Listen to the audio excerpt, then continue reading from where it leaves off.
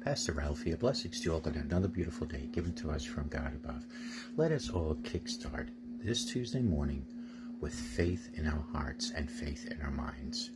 You know, faith is the confidence that we hope for will actually happen in our lives, things that we can almost be guaranteed. It gives us assurance about things that we cannot see or even feel. You can find that in Hebrews 11:1. I think the greatest tragedy in life is looking back and saying, you know, I was successful in things that didn't matter. When you live for people and strive to use your success to impact people and the world around you, I believe you will have a life of significance. Remember this act of love from our Heavenly Father above in John 3:16.